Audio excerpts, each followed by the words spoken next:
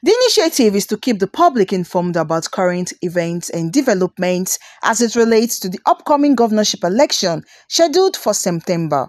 The chairperson, Edo State Civil Society Situation Room, Daisy Abiola, who is of the view that the people are entitled to the right information during the period, says it will help to monitor the Edo State governorship election and give accurate report of the exercise, leading to the entrenchment of transparency and communication between the government and its citizens.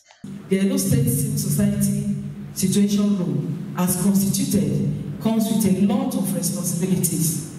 This is not just about election-based data reporting, it involves ensuring that our democratization process effectively intuits into the foundation and content of our nation.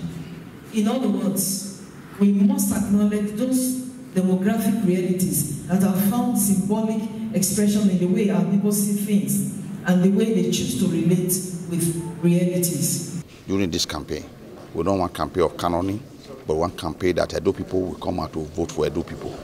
Those who are contesting, they are Edo people. Those who are going to carry votes are those staying in Edo State here.